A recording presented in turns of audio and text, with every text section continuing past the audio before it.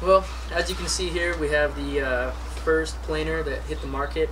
Well, hit the streets really. I've ridden this board now for a good 6 months. It's kind of a takeoff of the Performer. I wanted to stay away from that word, the Performer, but here I am using it because it's got the square tail, it's got a wide base. The difference is that we have added a lot of kick in the tail here, lots of kick in the tail, and also about 3/4 of the way up from the nose, we have lots of concave kick in the tail, pinched rails in the back. It just makes it an awesome pivoting board off the tail, super responsive, easy to ride, and when you lay it down for a nose ride, it's going to stay in the pocket and give you lift.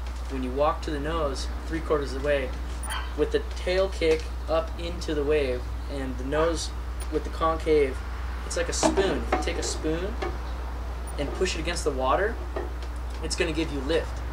So when you walk to the nose, the water is hitting the tail, which has kick, and you're laying the nose down, it's going to lift you up. So this surfboard, as you walk to the nose, it gives you lift.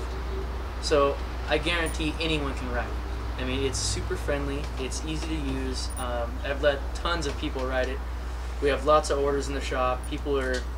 It's a big buzz here in California. We're really happy to have it out there and just riding, surfing. I mean, you guys have seen the video. It works well. It works really well.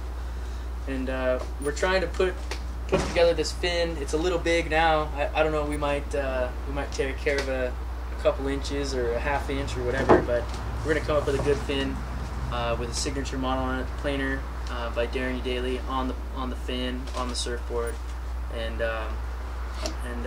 try to give DeweyWeber the heads up. You know, we're gonna make it work. So it's definitely the hottest board on the market right now. A lot of buzz in the kid world. Like a lot of the kids up and coming. They see me riding it. They want to ask, like, what's it about? How do I get that? Where do you buy it? I think DeweyWeber's doing a really good deal by pushing the surfboard in the time that we're in, especially in the economic crisis. You know, we got to have something coming out fresh and new all the time, and no better time to do it than now. So, cheers. Right.